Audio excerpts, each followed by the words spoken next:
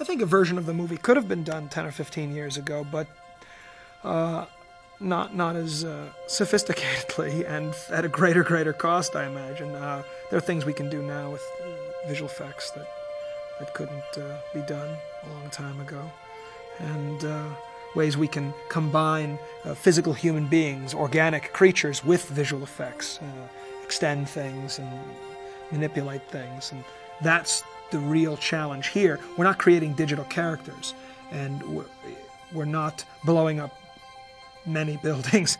We're really enhancing physical human beings, and in a way, actual real creatures, real actors, real people. You know, I really think the major responsibility of a visual effects supervisor is to help the director tell the story. Just like production designers and cinematographers, we have to work with the director to make sure that the story the director is trying to tell and the vision that's being conveyed in the movie is unified and works all together to support that. And I don't think most people think of visual effects supervisors as anything more than technicians. I mean, most people think of us as somebody who says, oh no, you can't do that because that's too bright or that's too dark or we'll never be able to put that together, can't do that. And in fact, that's an important part of our job, and that part comes from experience. But the part that's critical to what we do is to be able to creatively come up with ideas for sequences that will tell the story. Object we're photographing today, we hope, shooting, is the interior of the torch of the Statue of Liberty after Magneto has installed his machine in the torch. And he's captured Rogue and placed her in the machine. We previously photographed Rogue in front of a blue screen, acting as if she's captured and held in the machine.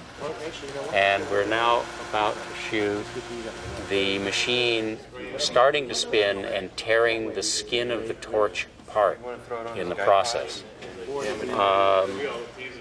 So we built a miniature which is a little less than half scale of the real torch, and have a very large mechanism and heavily built hoops, we call them hoops, to tear through a tearaway effects rigged skin. And the skin that'll be behind the hoops will look like the interior of the skin that forms the torch on the Statue of Liberty. This will become the background plate to go behind Rogue, who was shot blue screen. Roll camera. Okay. Action. Action. Roll camera. Hey, action.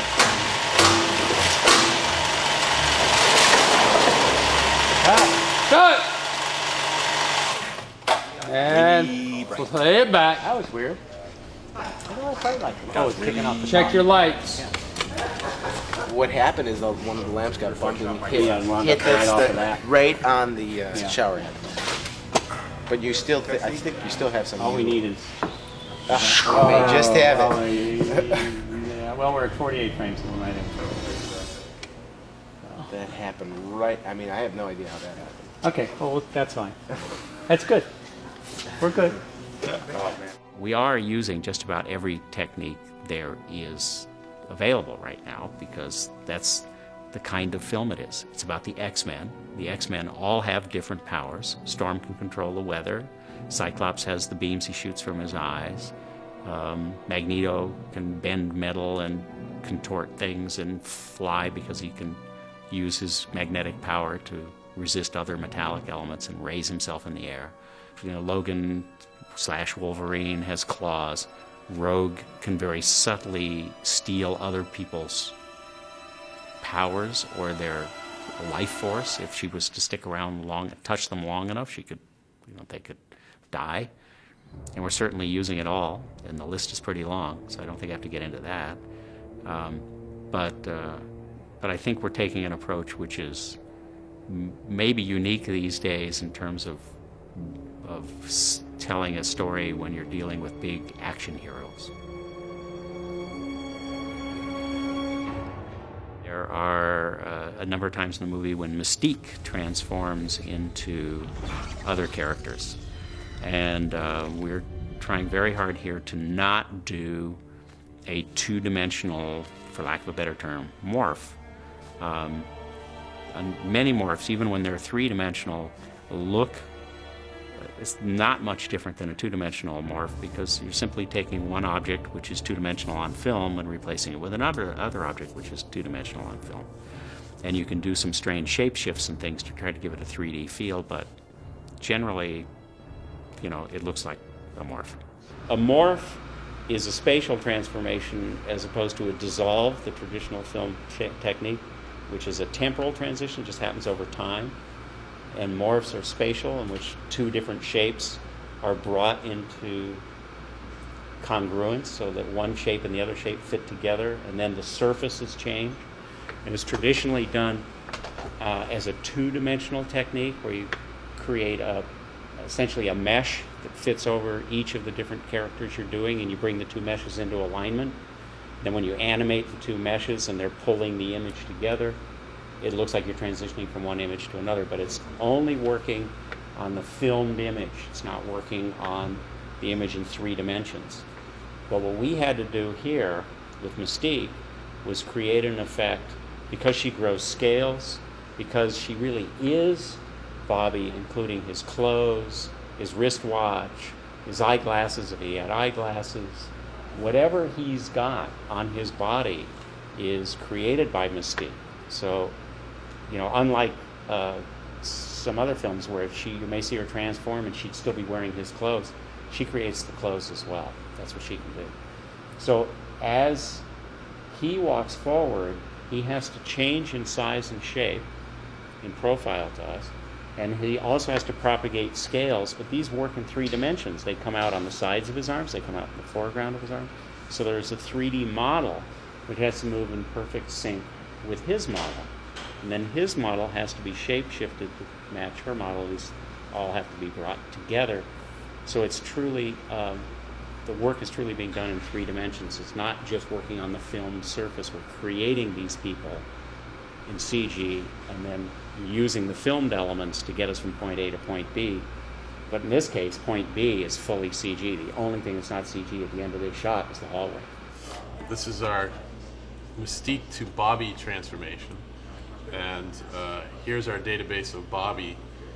And this is prior to be putting into our track. So this is essentially the effect taking place, our 3D morph. And as we cycle through, only certain pieces of them transform and become Mystique.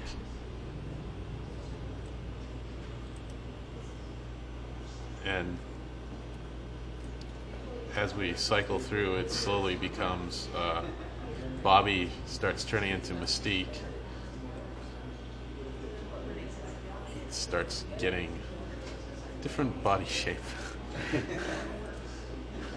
So this is our 3D database shaded. This is phase 1 of the effect, where we do the actual shape shift. Phase 2 is when we get it into the track, and then we apply her scale animation to it, which is all 3D animated geometry. She has something like, I think we're close to about 8,000 scales on her body, and to animate all those scales at once would be a very time-consuming process. So using luminance values that we extract from these maps, which become the texture maps, where it drives a cycle animation on the scales. So basically, as it's wiping down her body, it triggers the animation of the scales just flying out.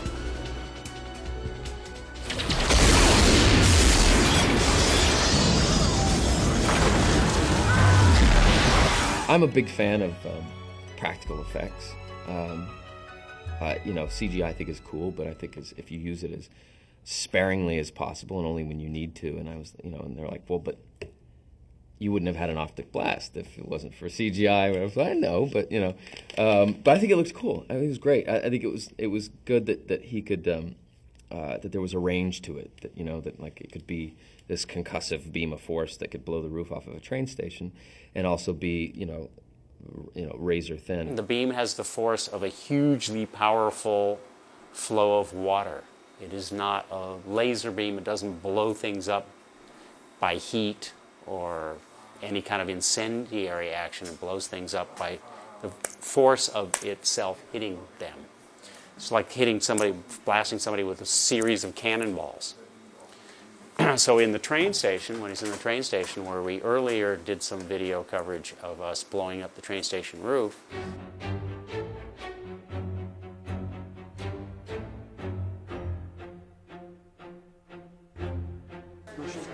oh, the suspense. What next? what do you need?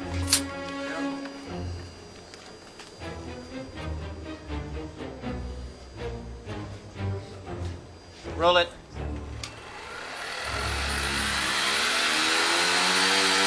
Action!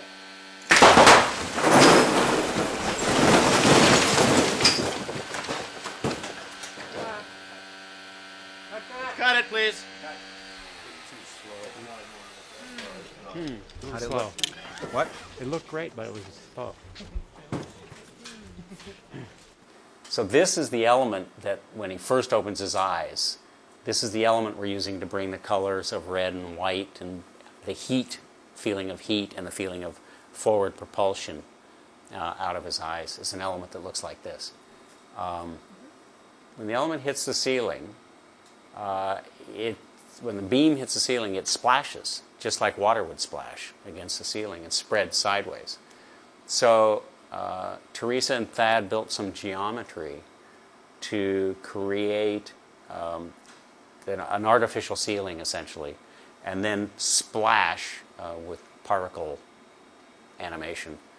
Get this kind of a shape, as if the beam is hitting the ceiling. Right here against black, it looks flat. When you see it against the ceiling, it feels more like it's heading in the direction it should go.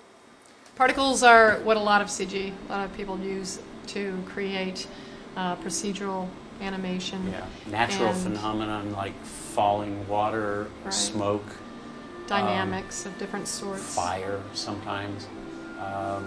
Yeah, dynamics that you can't get by actually creating a piece of geometry and warping or stretching or manipulating that geometry. So you identify essentially individual pixels which have a path, and they're definable by their velocity, by their mass, you can apply all kinds of attributes to the particles depending on the kind of effect you want.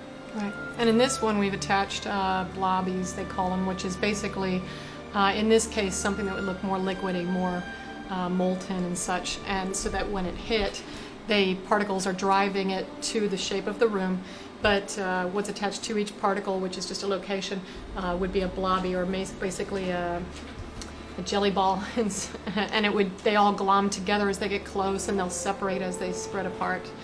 And again, just trying to push the idea of liquid. The thing about Mike is he really clicked with Brian on the fact that Mike's effects have always been seamless and real, and you can never tell what's an effect in a Mike Fink movie, and that was the #1 concern for us coming in. And he goes, and these claws go in slow motion. This will be the effect shot, right. And then. And we have a lot of shots where the actors are wearing these, which are Logan's claws, and they really have to be made to look the same. Gee, the lighting in here is not bad. And so it becomes the job of Thad and Joel Merritt here, and I don't know who else is on the claw crew, to both track the hands in 3 dimensions so that the claws don't look like that, that would be bad, you know, or that would be bad, you know, or even worse would be that, you know. So the claws have to look like they fit on the ends of the knuckles and stay there, stay put. And then they have to match the lighting. And quite a few of the cuts in this film, in this particular sequence, are practical claws intercut with the CG claws. So the lighting and the animation has to be absolutely precise. In this shot, there were practical blade tips already poking out of her back. And he had little stubby blades on here. The shot was never originally meant to show the retraction. The retraction was going to be off screen. So what Teresa and Jamie and Thad and whoever else worked on this shot did, it's a real effort, was to remove the practical blade tips that stuck out of the back and replace them with these CG ones that retract, animate the blades retracting into Logan's fist here, and animate a displacement down Logan's arm so you felt that the blades are running through. If you see this on film, you can see this much more clearly. So as the blades retract, you see that displacement run down the arm, and you get a real sense of that motion back. Without seeing that on the arm, you almost don't see it move because of how it works. So it took quite a bit of back and forth to get that animation to work right and get the timing right, because his motion, he makes a little recoil motion so you really know when you have to start the retraction. But as you can see, it's almost 2 beats. He goes, and then it's like 2 beats. So you have to make all of that work with Hughes acting. And then, of course, light it and do all the things you have to do to make it look like it belongs in the scene. I love to be challenged on a film. I love the excitement of being presented with the, you know, Mike, we need to shoot this, and how do we do it, and coming up with a way to shoot it that, you know, that works for the film. And this film certainly has its, you know, its share of major challenges on a daily basis.